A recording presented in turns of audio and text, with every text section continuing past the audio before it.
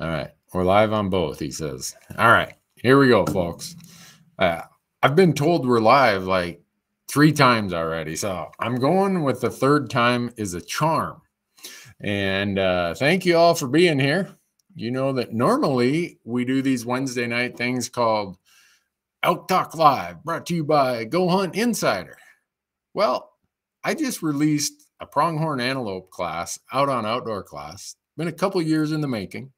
And I thought, since we get so many pronghorn questions mixed in without questions, let's do Antelope Talk Live or Pronghorn Live or whatever you want to call it. And we're doing that tonight. It's brought to you by OutdoorClass. And if you have any questions about OutdoorClass, I'm just going to tell you in one sentence. It is the best hunting and outdoor education you're going to find. Go to OutdoorClass.com, use promo code Randy, and they'll give you $20 off the subscription.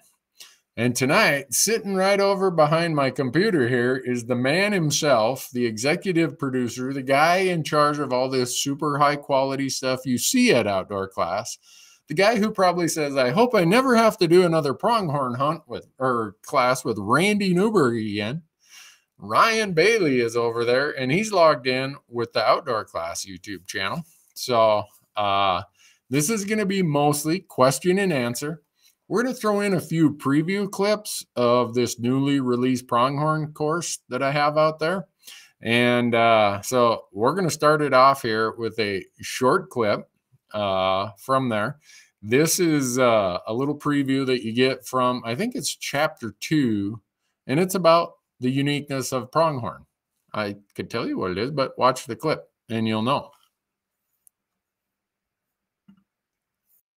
Stock horns. These cool, kind of funky shaped jet black horns intrigue me, and I'm sure they intrigue you. Unlike most other species we hunt, buck pronghorn often express their greatest horn growth at younger ages, usually peaking from age 3 to 4. They happen to be the only annually deciduous horned animal in North America. In other words, they grow horns, not antlers, but they shed the outer portion of those horns each November, retaining a cone-shaped core from which the next set of horns starts to grow. So there's the clip, right? Pronghorn horn growth can peak at 3 years, sometimes 4, but a 3-year-old pronghorn sometimes has maximized his horn growth. And they're also the only animal we have in North America that is a horned animal that sheds. They're called deciduous horn growth. In other words, just like a deciduous tree, right? Leaves drop off every year. Same with the pronghorn.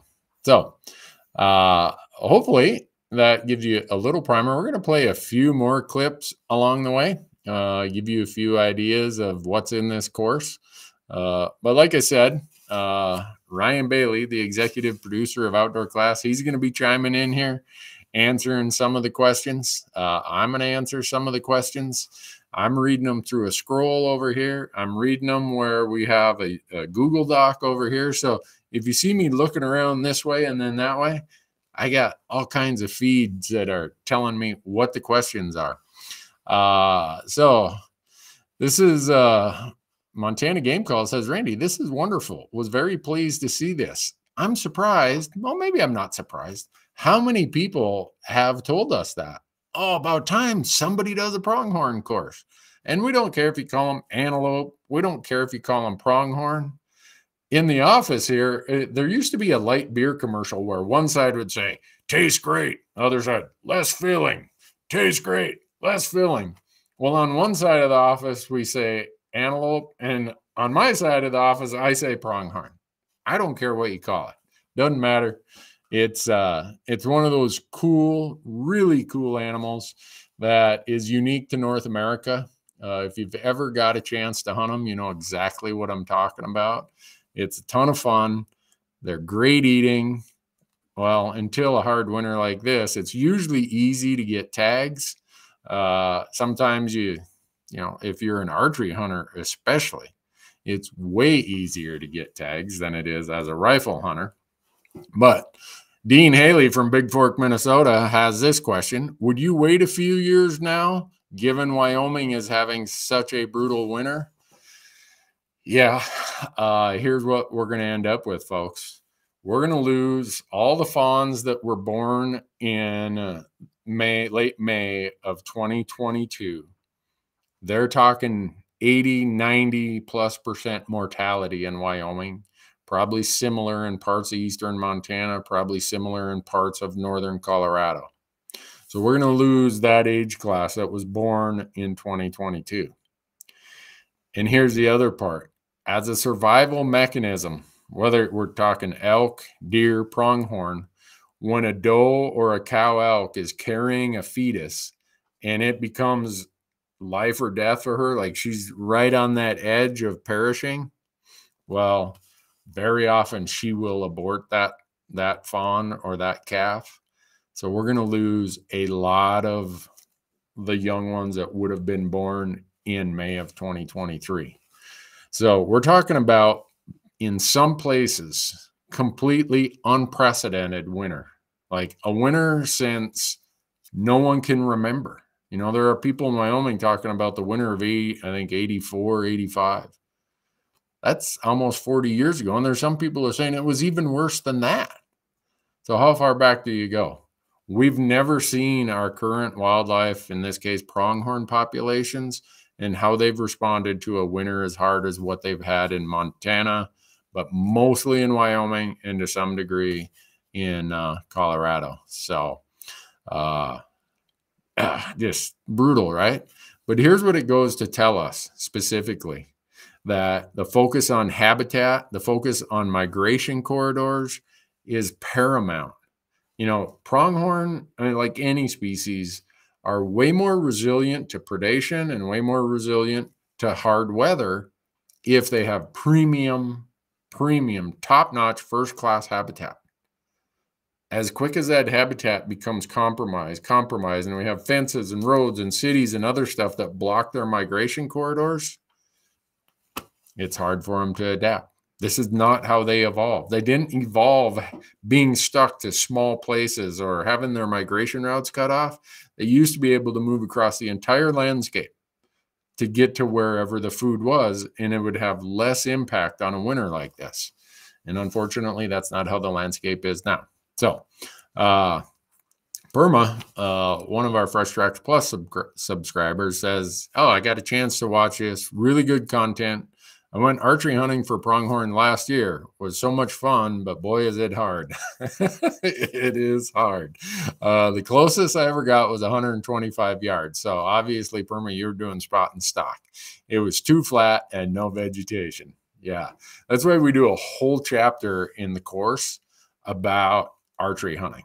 Archery hunting, tags are easier to draw. It's earlier in the season, but man, you are really signing up for a challenge when you decide, oh, yeah, I think I want to chase them with a sharp stick and a string. I've tried it. I've done it. I've lucked out and I've taken a few of them. I have way more fun when I'm doing the spot and stock gig with them. But the amount of shot attempts I get and the number of them that I end up hanging a tag on, it's really, really, really small. So Jesse says, I live here in Wyoming and they got the tentative regs out. Yeah, you guys have been having all your meetings in Wyoming. And it looks like they've taken around 4,500 tags away this year. Yeah. And there are people who are asking, please take more. Please reduce them by more. So when you think about the fact that Wyoming is the cradle of pronghorn in North America, and if you look back historically, Wyoming had over 700,000 pronghorn in the early 2000s.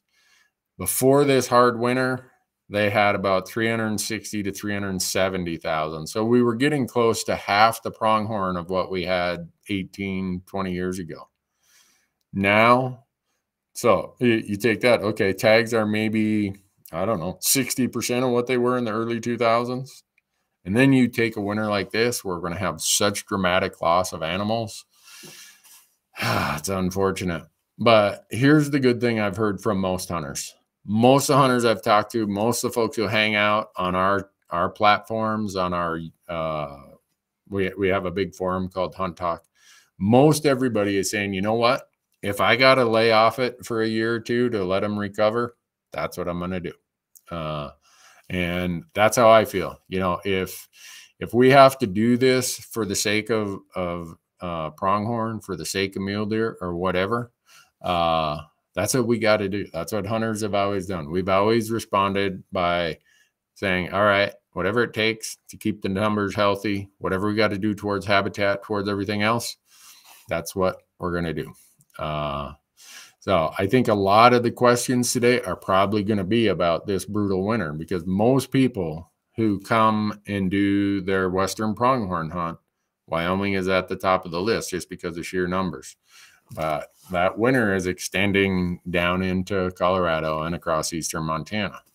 Now, here's the flip side of it where it's going to help pronghorn. Nevada has been in a many decade drought. They're getting great moisture. They started getting great moisture last year, just like Arizona did, just like New Mexico did. Those three states in this drought they've had for the last 20 years, every year, pronghorn numbers, the tag cuts have been coming and coming and coming. Well, now they're getting moisture that isn't in the form of as much snow. You know, some of it's snow in those states, but not nearly as much.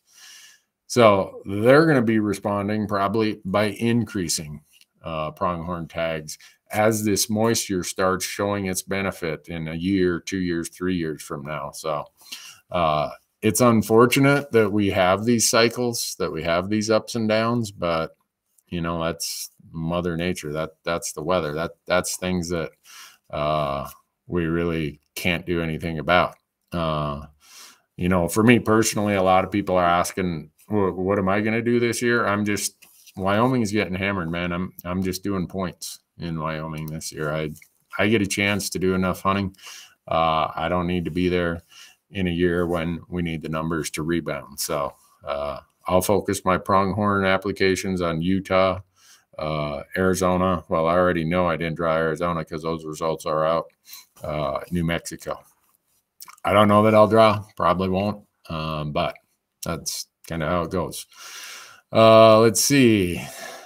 Here's one. Derek says maybe Game and Fish ought to not even have a pronghorn season this year. Well, I think they will, and they'll do so. I think what you're going to see is the core, the absolute basic foundation for any wildlife herd is the female segment of the population. So I would bet that you're going to see no doe tags to very few doe tags in Wyoming. I'd be very surprised if there are any pronghorn doe tags in Wyoming this year. And if they keep the pronghorn does protected, those herds can recover a lot faster and a lot faster. So I think that's really the mechanism of where hunting can still have the opportunity to hunt, because the buck segment, you know, 50% of the fawns born, or 50% of the population might be bucks at times, and they can get recruited in, and you can take a few of them and it won't have nearly the consequences to the population that you'll see when you're taking does. So no doe hunting. All right. If I was running for office this year, it'd be no doe hunting, and I'm talking deer or pronghorn. So what else we got here for questions? Because we're, let's see. Ben over there in Fresh Tracks Plus is asking, hey, Randy, I hope the hand is healing up. Yep, went to the surgeon today. He's giving me the big thumbs up that I'm on course. I just finished going through the pronghorn course on OutdoorClass, and I have to say there was a ton of helpful tips that I would have never thought of otherwise. Thanks for putting it together. My question is, we have RMEF leading the charge to advocate for elk. Are there organizations that we hunters can support who actively are involved in pronghorn conservation? That is a question I've asked many times. There used to be the North American Pronghorn Foundation based in Rawlins, Wyoming. They went out of existence 20 years ago, probably. We don't have a group that is specific to pronghorn conservation. And If there was, I'd be signed up. I'd be a life member.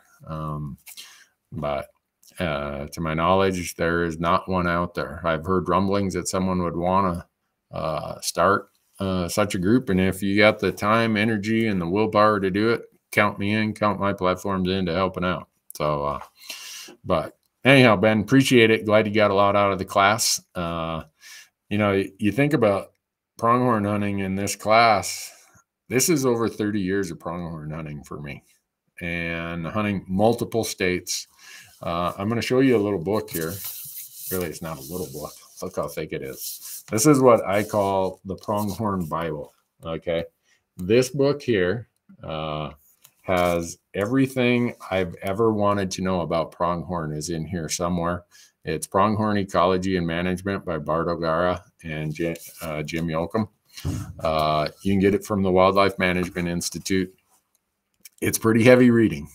But if you're a pronghorn nerd like me, if you really are fascinated by pronghorn hunting and pronghorn, that's a book that you're going to get a lot of reading time out of. So Aaron has this question. My dad and I applied for pronghorn in Wyoming with 6 points each. Would it be a mistake to burn our points this year? If possible, should we withdraw our application?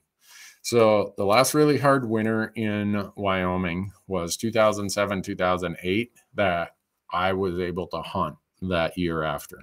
The 2016-17 winter, I just sat that out in 2017. I'm like, whew, this is bad. It turned out not to be quite as bad as I thought it would have been. But 2007, 2008 was a very tough winter in Wyoming. Matthew drew one of the premium units after that winter. We went down there and we hunted for 3 days, and we did not see a buck that was very impressive. They were, you know, they had their normal mass and they had okay prongs, but they were all short, really short. And we looked at hundreds of them.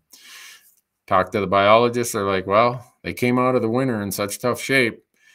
Most of that early energy, most of that early nutrition went to restoring body condition. And once body condition gets restored to a reasonable level, then it will go to horn growth. So, you know, pronghorn hunting is fun, Aaron. I don't want to discourage you from it, but it's probably going to be a couple of years before the quality and the number of pronghorn in Wyoming are what maybe you're hoping for when you're burning 6 points. And if you do want to withdraw, you can go in there, go into your account in Wyoming, and you can withdraw your application. But, you know, that's up to you. If you draw, I hope you have a great hunt, and hopefully there's some pronghorn to be had when you're out there. Just want to remind everybody, you know, tonight, this Pronghorn Live is brought to you by OutdoorClass. Normally, it's by this company, right? You see me all the time talking about Go Hunt Insider. Well, tonight, OutdoorClass is who's bringing this to you. If you want to save some money, use promo code Randy, and you'll get 20% off. You know, before I talk about my course, I want to talk about all the stuff that's out there at OutdoorClass. You get Corey Jacobson's University of Elk Hunting.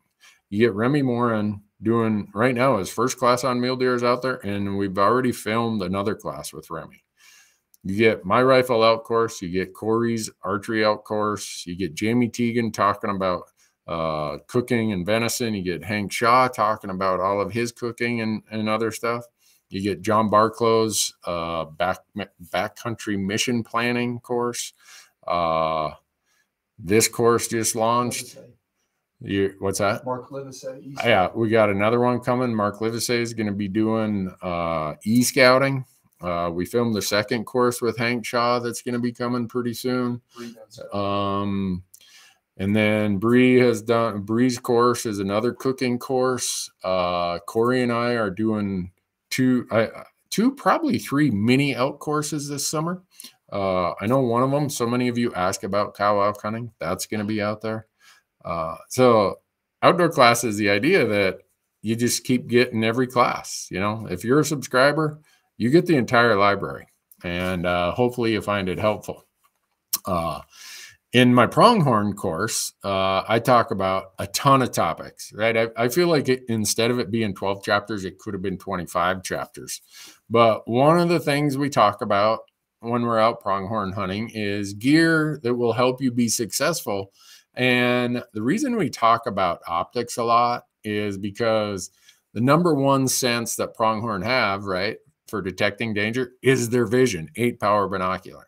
So we talk about some of the optics you could use, you know, spotters, rifle scopes, binos, rangefinders, all that. So here's a little clip from that chapter where we get into, I think it's chapter 7, when we talk about equipment. And in that chapter, among all the equipment, we talk about optics and binoculars. So here's a little clip from that part of the course.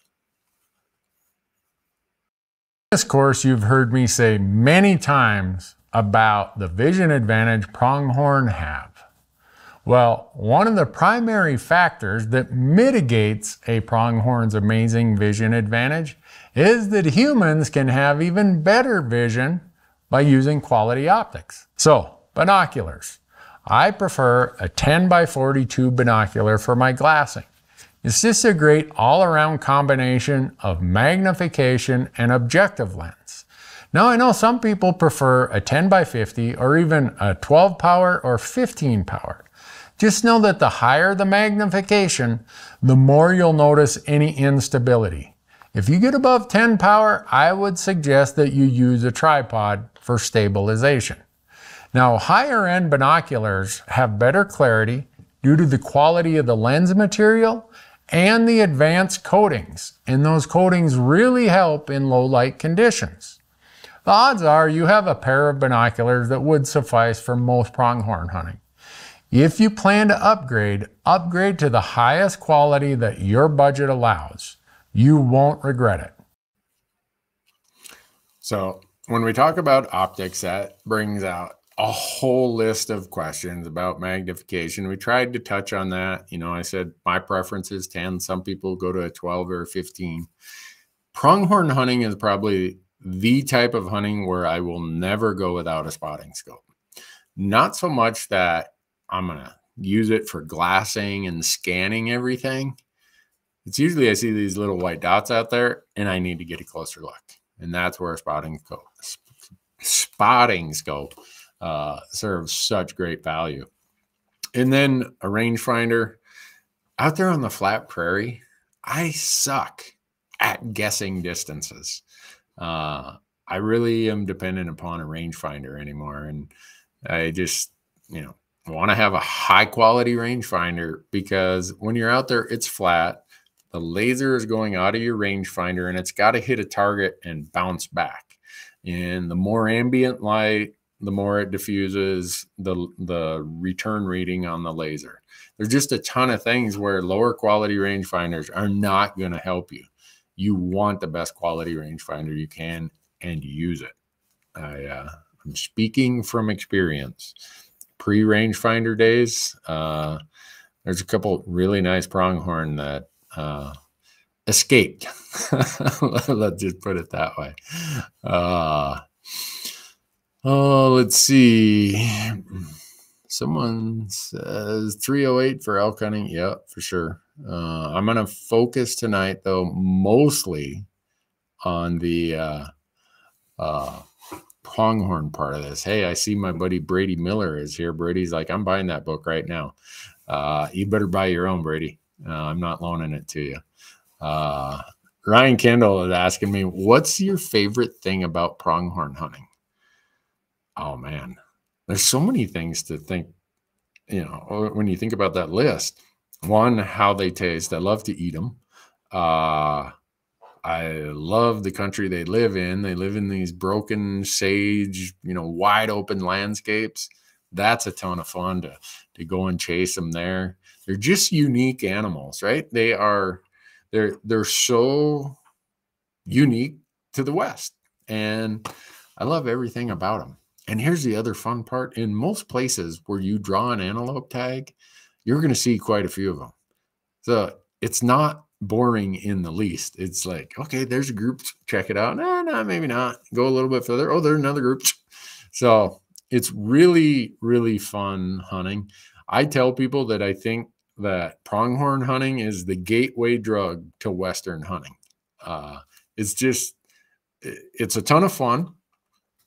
A lot of skills or a lot of knowledge set of the knowledge set needed for elk or mule deer is learned and can be applied from pronghorn hunting, right?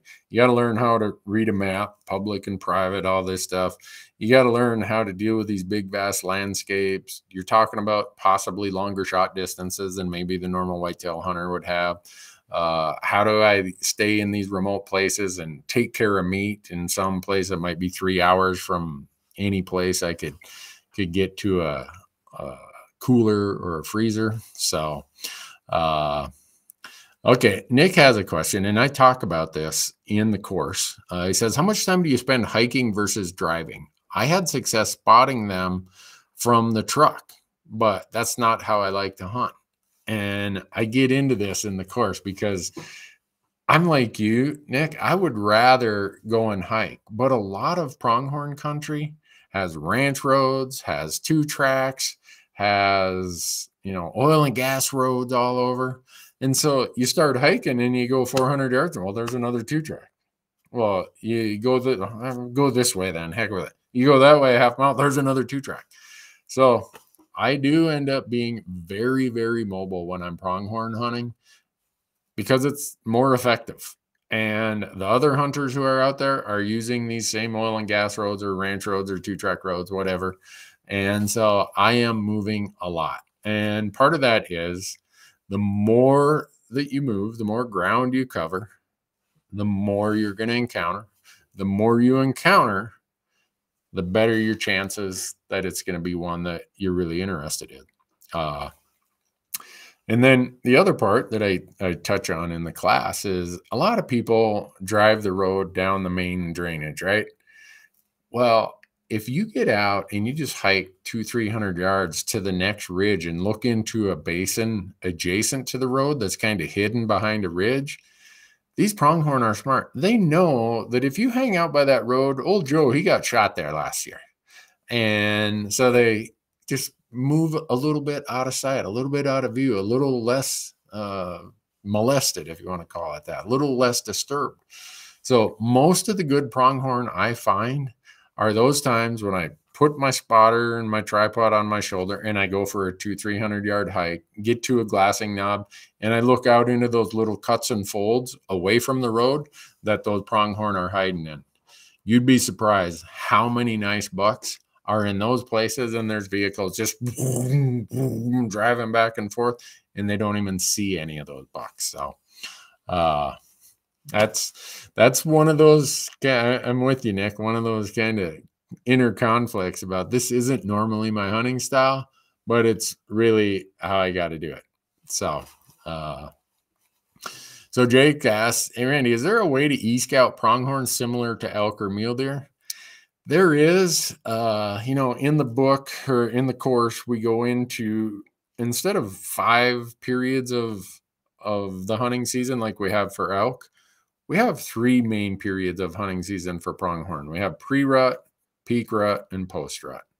And we go into a lot of that stuff. And when you see the things we talk about, what are the primary influences? What are the needs in each of those 3 situations or those 3 calendar periods? And then what are the behaviors of pronghorn that you can count on in each of those 3 calendar periods? That makes e-scouting for them far easier, much easier. So I'd go and look at that part of it. I think you'd find a lot there in the course that maybe you'd say, oh yeah, I can adapt to that. I can make that an e-scouting plan. So I'm going to ask this question of Ryan Bailey, our executive producer of OutdoorClass, who's sitting right here with me. Well, he's behind my computer here. Ryan, Peter wants to know any plans for a turkey course at OutdoorClass? Big plans. Big plans. There, you heard it right there. Big plans. And we have such an amazing crew that is here producing OutdoorClass. It's why if you look at the production level of OutdoorClass, it is beyond anything you're going to see out there. And it's because of these folks, Ryan and Emily and Ariel and Harrison, everybody. We're lucky to have those kind of people working at Outdoor Class. And so not only is the content great, and hopefully some of the SMEs, what we call them SME, subject matter experts, they are true experts, right? Most of these people that you see who have done classes, you've heard about, you know that they have been there, done that with whatever species it is. So Ridgeline asks, what would be your number one state to get a pronghorn tag? I'm in a state right now that doesn't offer a pronghorn tag.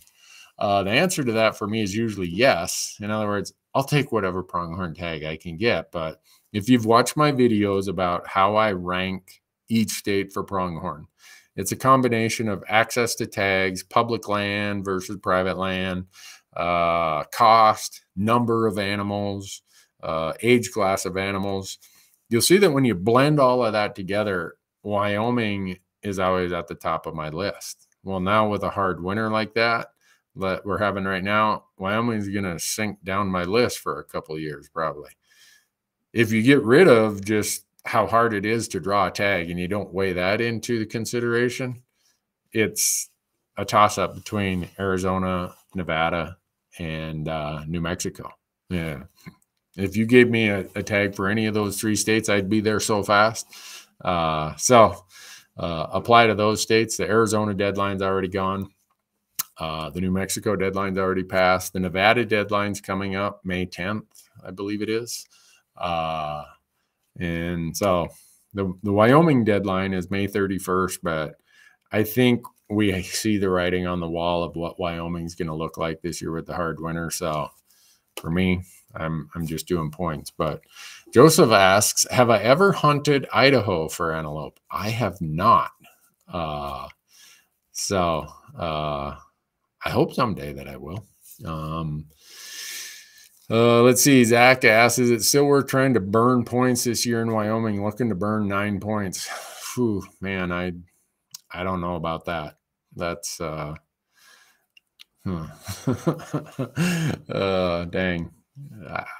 I'd recommend against it. I'd suggest if you're sitting on a lot of points, maybe wait a couple years. Pro Vasquez says the production quality is ridiculously good for Outdoor Class. I love Outdoor Class so far. Glad to hear that. I'm sure they're happy to hear that. Katie asks, would you recommend signing up for Outdoor Class as a beginning hunter? Yes, I would suggest.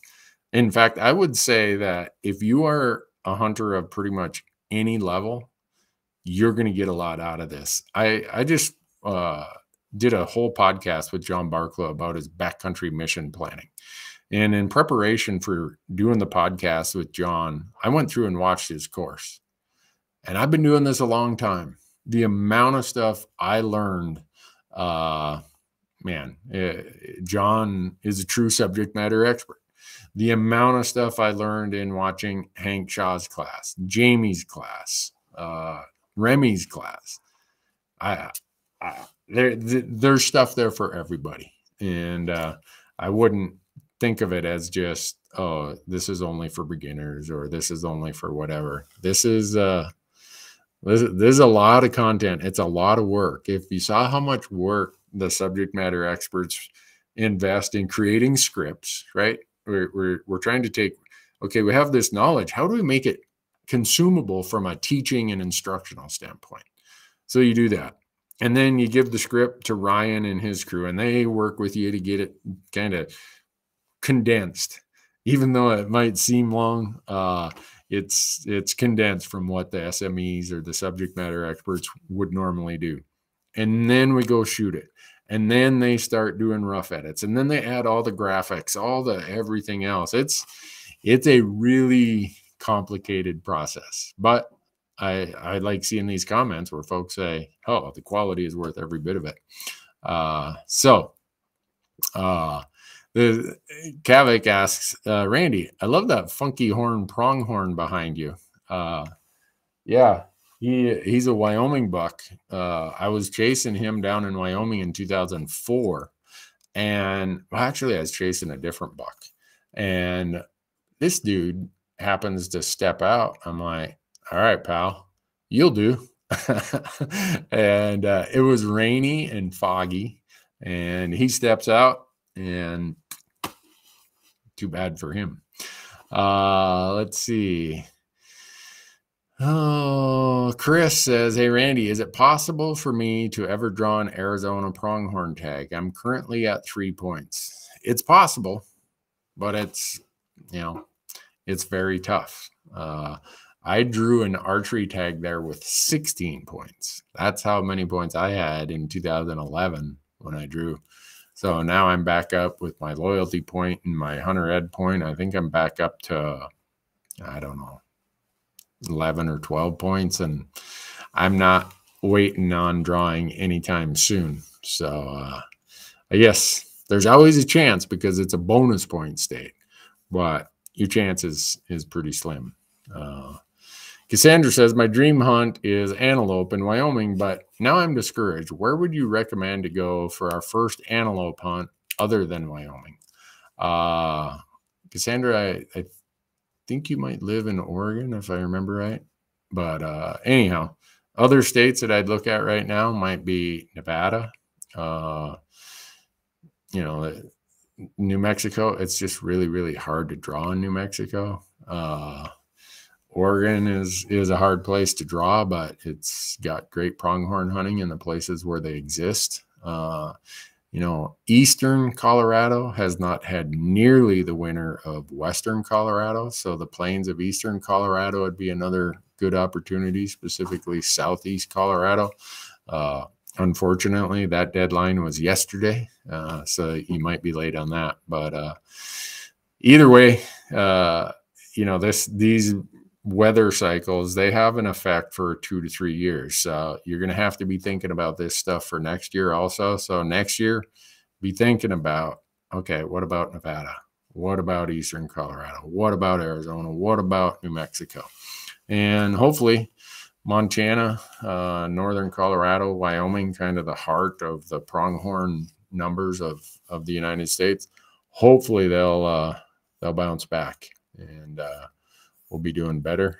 And, it's just an unfortunate thing about how it is. So what else we got here? I'm trying to read so many different live streams. I hope I'm not messed up. Sean's from Nevada. He said, rumor out here is that tags will be going up next year. The surveys are going on right now. No preliminary numbers, but the chatter is positive. Yeah, just prior to that, prior to you coming on, Sean, I mentioned how, as dismal as this might sound for the northern states, this moisture is a godsend for Nevada, for southern Utah, for Arizona, for New Mexico, places that have been in 2-3 decades of severe drought. And your state of Nevada has a history of cranking up tag numbers as quick as moisture lets the populations rebound. So they do that for deer, for elk, for pronghorn. So it's as much as it's doom and gloom up here in Montana, Wyoming, Idaho, and maybe some of Colorado. For the other places, this moisture is super, super helpful. Jerry asked, Randy, how many points to draw a good Colorado pronghorn hunt? Before the change this year, I would have said if you're an archery hunter, 3 to 4. If you're a rifle hunter, 6 to 8. But now this year, they changed it for 2023, where non-residents only get 35% of the pronghorn tag. So that's going to make it a little bit more difficult. It'll be interesting to see where those point numbers shake out. But right now, it's probably going to bump a little bit for non-residents. Jared asks, have I ever hunted pronghorn in Nebraska? I have not. That's one of the states that I have not hunted pronghorn in. California, I don't apply there, so I wouldn't ever be able to draw if I don't apply. But I haven't drawn in Idaho. I haven't drawn in Oregon, and I haven't hunted Nebraska or the Dakotas. So I guess I still got a bunch of pronghorn hunts to check off my list someday. I just enjoy pronghorn. They're such an amazing animal. And if you saw the way that the inventory in my freezer moves along, the pronghorn goes, whoom. I'll share my elk meat with you, but if you come and ask me for pronghorn, I'll be busy that day. But Ryan has a question. Randy, I was thinking of tossing my hat in the ring for a Southwest Montana pronghorn tag this year. Has Southwest Montana been hit as hard as what's been happening in Wyoming? Yeah, it's been hit pretty darn hard, but not as bad as Wyoming. You know, our deadline for pronghorn in Montana is June 1st. We'll have some preliminary idea of how bad it was in Montana for pronghorn, but in Southwest Montana, yeah, it's been pretty tough. The benefit of Southwest Montana is we do have some valleys where we get strong winds and it can keep some of it free of snow. But I don't want to say that that's necessarily the case. I wish I had better news for everybody. I wish we were doing this and releasing this class. And guess what? Wyoming just tripled pronghorn numbers. In Colorado, pronghorn tags for everybody. And Eastern Montana, they can't get rid of enough pronghorn. But unfortunately, we're in one of those weather cycles where that's not the reality of the situation. But so someone asked, what does pronghorn taste like? Goat, venison, lamb? To me, pronghorn tastes like a mix, a cross between bison and moose. It's sweeter tasting. Its texture is, for me, in my mind, is softer and easier. And it just, you'll hear people say, "Oh yeah, the stinky things, man." I'm not cooking one of those. I've run over 50 pronghorn through my freezer, and I have never had a bad one yet. And some might say, well, you just got lucky, Randy. Okay, maybe I just got lucky. But I think that the biggest reason is how quickly we get them cooled off, how we take care of them in the field. That's the biggest issue related to the quality of what the pronghorn's going to taste like. Joseph asks, is sitting water in a blind the most productive way to archery hunt antelope? Yes. And we talk about that in the course. We even talk about what water holes they prefer versus which ones they don't prefer. We talk about how to set up your blind in relation to the sun. We talk about how to take a big water source and kind of cordon it off with flagging and rope to get them to come in closer to your blind. We talk about all kinds of things related to that. A lot of you may wonder, when does a pronghorn water, what's the peak of watering? When I'm sitting in my blind, I only have, half a day. Do I want to go in the morning or afternoon? Well, if you watch a course, you're going to know you want to be sitting in that blind in the morning because there's been tons of studies on this stuff. So there's a lot of things that go into that I think when you see how we've taken information in this book and in other places, my 30-some years of hunting pronghorn and helping others on pronghorn hunts, there will be some useful stuff in how we present that information. So, well, we got one more clip. Everyone's been hanging around for a while, and I think it's time to show this final clip from the course. And I'm confident that the information here will help you get your animal. So we wanted to take some time to talk about how to care for that animal when you get that one. Right here, this is a clip out of chapter 11 about keeping the meat clean.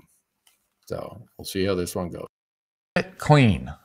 The odds are wherever you're going to have to take care of this animal out in the field, there's a lot of dirt and dust and grass and other items that could contaminate your meat. Once you're done with your photos, clear a place for you to do this important work of meat care.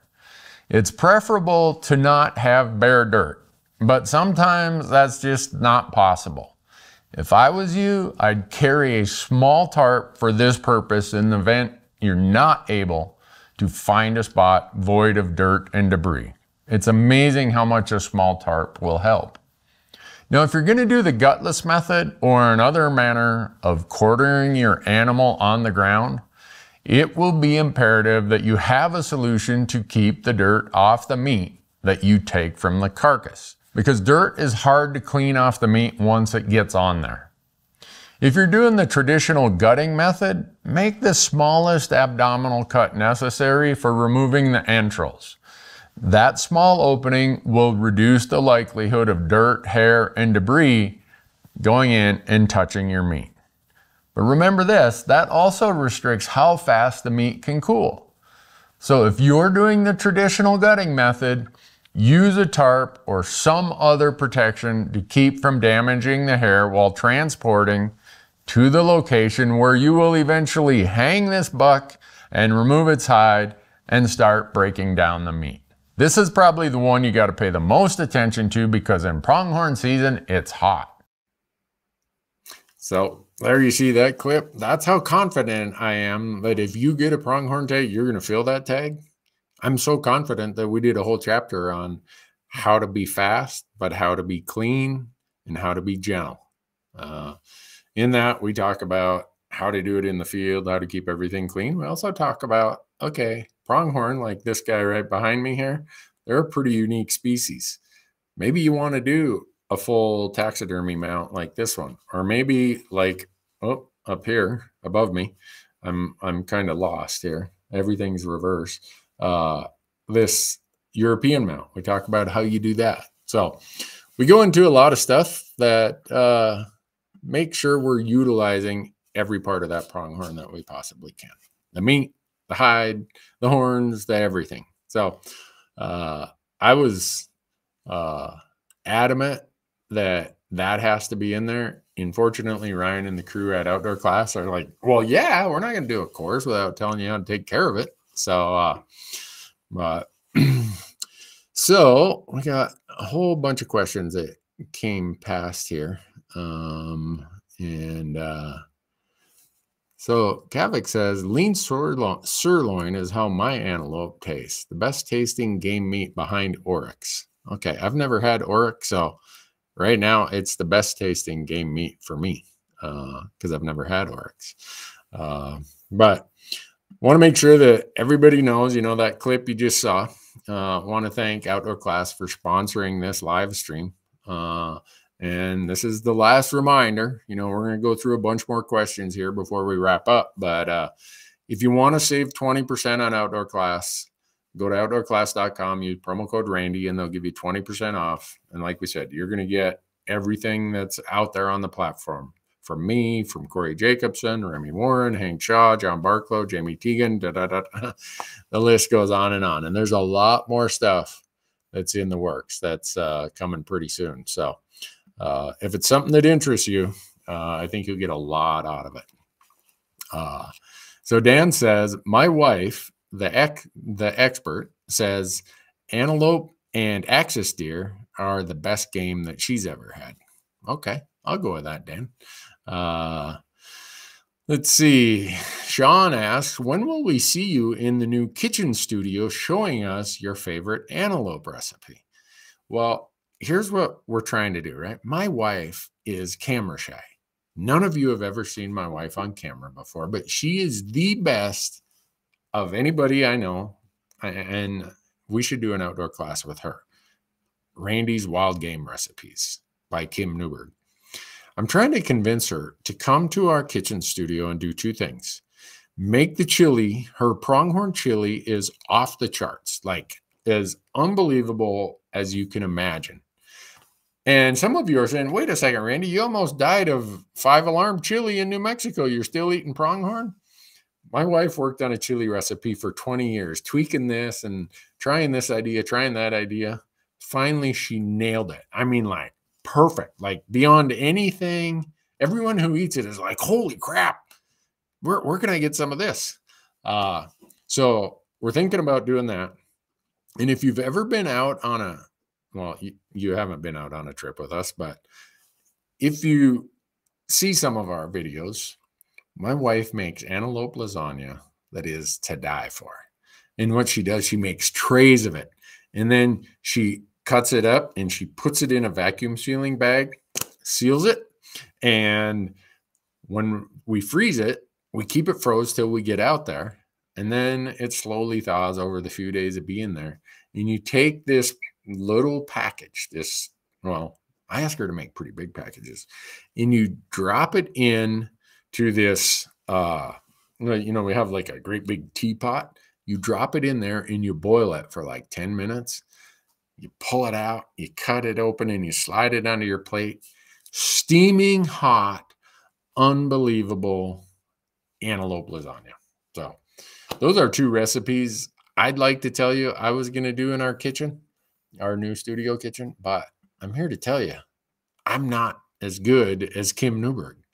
So would you rather have her do it? Yeah, I know you would. But maybe we'll just have her telling me how to do it, if that's better. So, one thing we didn't really get into in deep detail on the course is a lot of people ask questions about, I want to shoot a big pronghorn. I want to shoot one that makes the record book or whatever. And we touch on some things about, at what age and other stuff like that. But pronghorn hunting is so fun because you can make of it what you want. You can put a lot of effort into it, or you could probably fill your tag by 9 o'clock the first morning. If you want to hold out, if you're like me, I've been blessed to have a lot of pronghorn tags. I'm always looking for something funky, like this guy behind me right here that's got the wigged out horn. I was chasing one that was bigger than him, but I'm like, bummer of a birthmark, dude, man. You're going for a victory lap. So I'm usually looking for something goofy. Because if I just said, oh, I want to shoot the first one I see, my hunts would be over and I wouldn't get a chance to enjoy all of what pronghorn represents and pronghorn hunting.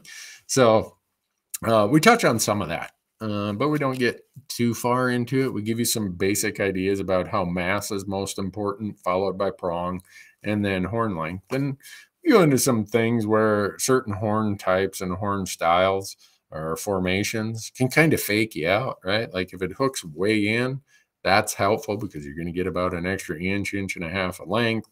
If it hooks way back, you're going to get a bunch of extra length. So, but it's just make what you want out of your pronghorn hunt. It's so much fun.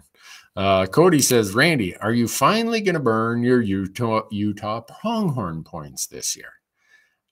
I'm going to try, but here's another thing about my family. Hunting is a really social thing. So Matthew and I both have a lot of pronghorn points. I have a ton. I'm at the highest point level for any non-residents, and he's way up there. I think he's got 14. So there's not too many units where you can do a party application in Utah, but there's a couple.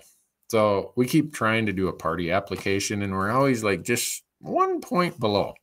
So if ever they take our points, we'll be there. But given the opportunity of, okay, I could go by myself and have a great time, I'm sure. Or I could go there with Matthew and it could be time for he and I to do one of our annual hunts each year. No brainer. I'll just keep waiting until his points build up enough that we know we're in the running in Utah. So, one of the things that is often discussed out there with pronghorn is, you have to be able to shoot at 800 yards. If you can shoot 800 yards, great. But I'm not wanting to get people thinking that's the only way you can kill a pronghorn, right? People kill them with a bow at 20 yards. So most of my pronghorn, I'm trying to think. I've shot one pronghorn that I can recall that was over 400 yards. Most of them are somewhere in that 150 to 250 yard distance. So the beauty of pronghorn is not equipment intensive. Whatever rifle you use for deer is more than adequate for pronghorn. We're not talking about the great backpacks you see us using when we're out, doing backpack elk hunts and stuff. it's just so much easier to get into it. So Ron says, why don't I talk about the rifle caliber or cartridge and scope that I use? Okay. I use, most of the time, I'm using my Howa 7mm08, 140 grain Nosler Accubon, and I got a Leupold VX5 3-15 on there. That takes care of everything. I've shot moose with that setup. I've shot pronghorn with that setup. I've shot wolves with that setup. It's a little bit of everything. That's what I use. You know, in the last few years, I've grown pretty fond of the 6.5 PRC. I took a buck in Nevada last year with the 6.5 PRC. Again, a Howa. This had 140 grain Nosler Accubon and had a 3-5 Leupold VX5 on it. So, you know, it's not some crazy setup, right? It's pretty, I don't want to say run of the mill. It's a quality setup. But of all the pronghorn we took last year, Matthew took, well, the one he took was the furthest. It was right at 400 yards, and that's rare. The other two pronghorn we took one at like 110 yards and another one at, I think, like 180 yards or something like that, 200 yards. So it's not this long range, long bombing situation that a lot of people want to make it out to be. For me, the fun of pronghorn is also seeing how close I can get. And I've had pretty good luck getting pretty close. Zach asks, how far from a public-private boundary does a pronghorn have to be before I will shoot? You know, they're pretty fragile animals. I'll shoot one, you know, obviously I'd want there to be a fence because you just never know if they take off running that way. I want to be careful. And if I can, I'd rather be between them and the private boundary because when I shoot, they're usually going to go the other way. So Zeke he asks a really good question. This is one of the things we go into in great detail in there about the 3 calendar periods. Zeke asks, what is the behavior of the last week of September? Would that be pre-rut? No, that would be peak rut, Zeke. And they are acting crazy. They are fighting. The mature bucks are posturing. You got satellite bucks hanging around thinking, boy, I sure would like to sneak in here. And then you see the mature buck chasing these other bucks, just tearing across the prairie. The peak rut for pronghorn is about September 5th to October 5th to 10th. Then you get into the post-rut. Post-rut, they all get back into great big herds of 50, 80, 100, and they're all happy and get along. These same bucks that were fighting each other 2 weeks ago are now like best pals. And there they switch, when you get to the post-rut, they switch to a feed pattern instead of a breeding and rutting pattern. So lots of things that we cover in there. So let's see. Habitat. Yes, habitat. I'm glad to see all these comments about habitat. Taking the lesson, Come Far program says, taking the lesson learned from 2023, what can pronghorn advocates do to ensure our herds are more elastic to winter and other things that we can't control? And that's what I was talking about earlier, is abundant habitat, high quality habitat, and no infringement on their migration, because these are species that evolve being able to migrate and move across these big landscapes to satisfy their needs, you know, to get to the wind-blown ridges when the snow is deep, to find that sage that isn't snow covered. So those are the things we need to be working on. 2 years ago, me and the crew, we went down to Southwest Montana, outside of Dillon, and we spent an entire day pulling a fence that was infringing on the ability for pronghorn to move. And after we did our day of work, they had another group come in and another group. Over the course of that, a couple of weeks that summer, I don't know how many miles of fence was pulled, but it was a lot. And it was one of those things where they had camera traps or trail cameras, whatever you want to call it, of all of these pronghorn that would just walk back and forth across along this fence. And they were looking for a place to cross and they wouldn't cross. Well, that makes them more susceptible to predation. It keeps them from getting to the key habitats they need in whatever season, right? They need a separate type of habitat when they're fawning and having their little ones, and they have a separate type that they need once the fawns are born, and then they need another type of winter habitat. So this whole mix of habitat out there is super important, and those are the things we got to focus on. And when we're focusing on that for pronghorn, guess what? We're helping mule deer, we're helping sage grouse, we're helping all the species. So it's unfortunate that pronghorn kind of get dealt the raw deal when it comes to consideration for their habitat needs, but it's a winter like this that absolutely nails it and makes it very obvious about why we need to be focused on that. So Eric asks, so in late September, a white pillow sheet and or a decoy could be very beneficial. No, because those are just about always rifle hunts. Maybe a white pillow sheet, but not a decoy. Never use a decoy in a rifle season. And that's mostly when the rifle seasons are. Now, if you want to put a white flag on, a lot of people do that. And antelope are very curious. Sometimes they'll come walking in and they'll be looking and peeking and trying to figure something out.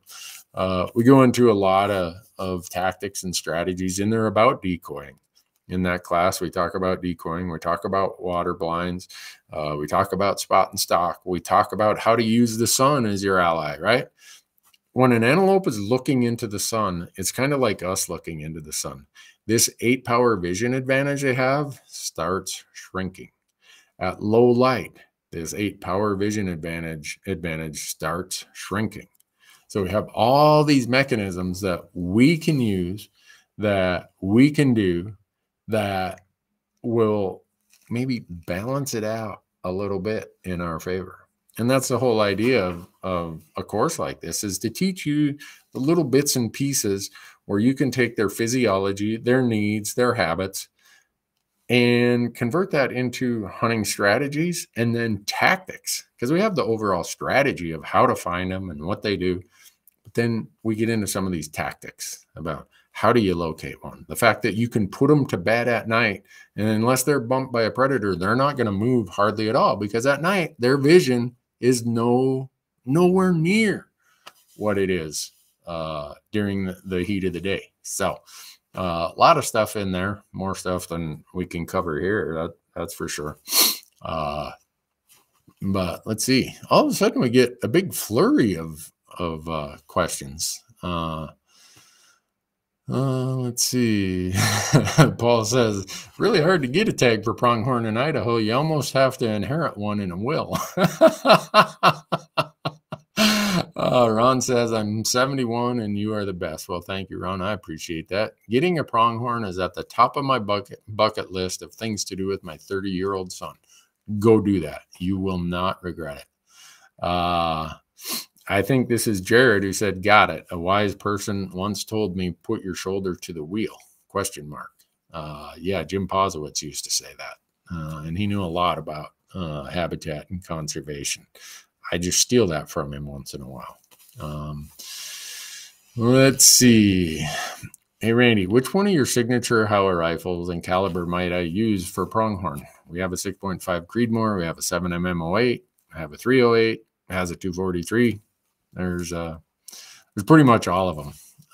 So let's see. Randy, with the conditions of what they are, if I were to pull a Wyoming tag application, would I lose my points? No. If you withdraw your application now, you have July, August, September, and possibly even October to go into what they call their point purchase period. So you can go in there and you can buy points only.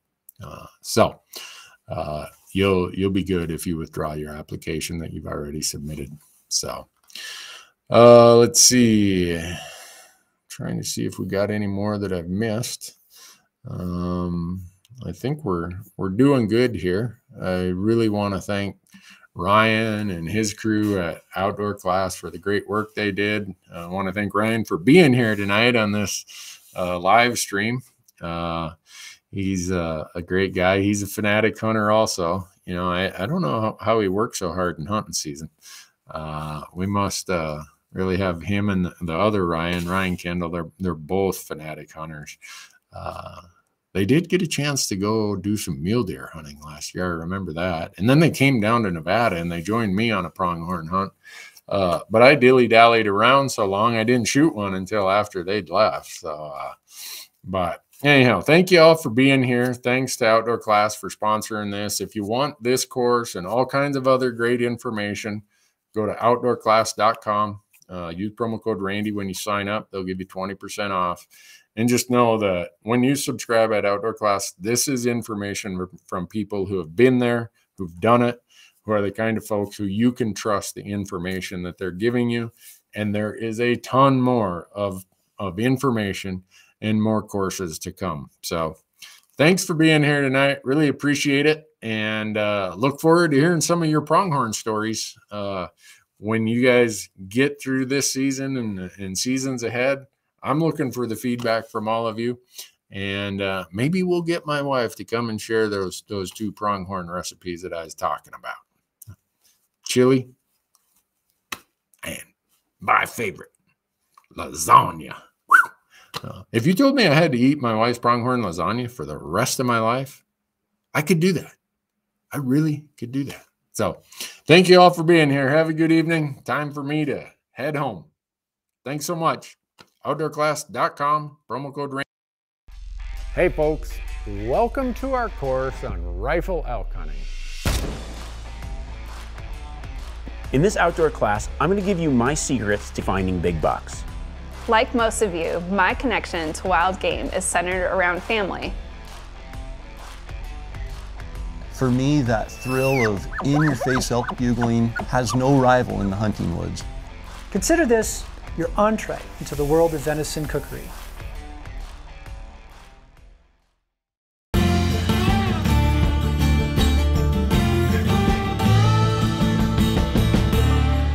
The purpose of this course is to teach you about North American pronghorn. We'll focus on pronghorn habits and needs on which are based the best tactics, specifically hunting tactics for mature bucks on public land. First, I want to get you excited about pronghorn. Pronghorn, in my mind, are as cool gets for many reasons. They're the speed merchants of North America. They can detect danger from miles away and they can outrun every predator they face. Pronghorn inhabit some of our most remarkable and harshest landscapes. The lonely prairies and vast sage foothills are fun places to explore. In most places pronghorn exist, they are very abundant, providing a lot of excitement to each hunting day. Lastly, pronghorn are great to eat. Add all that together and pronghorn hunting is flat out fun. Pure pleasure. The most pleasurable of all of my hunts. Here's my approach to hunting any species, based on years of observing the hunters who are most successful, whatever species we might be talking about. Whether it's elk, mule deer, whitetails, or in this case, pronghorn, consistently successful hunters are borderline scientists. They become students of that species, using that information to connect the dots to their hunting success. That success comes when we mitigate the animal's strengths and we exploit their weakness. That is what we're going to do in this course. We'll learn where pronghorn have the advantage and what hunters can do to mitigate that advantage. And we'll learn where pronghorn have some chinks in their armor, giving hunters a bit of an advantage. To effectively hunt pronghorn, we need to know about them, their physiology, their biology, and the landscapes they inhabit.